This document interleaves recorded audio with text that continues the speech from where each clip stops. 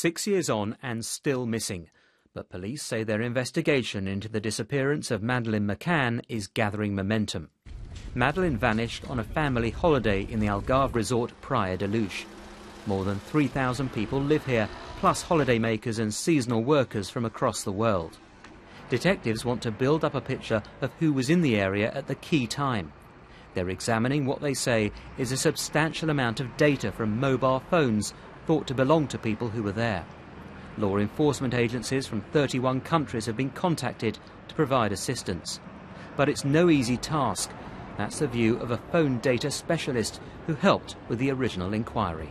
The longer you wait, obviously the more difficult it is, because people change mobile telephone numbers, sell mobile phones, etc., etc., abandon mobile phones. There's more mobile phones being sold now than ever before. So yes, the longer you wait, the more complex your inquiry becomes.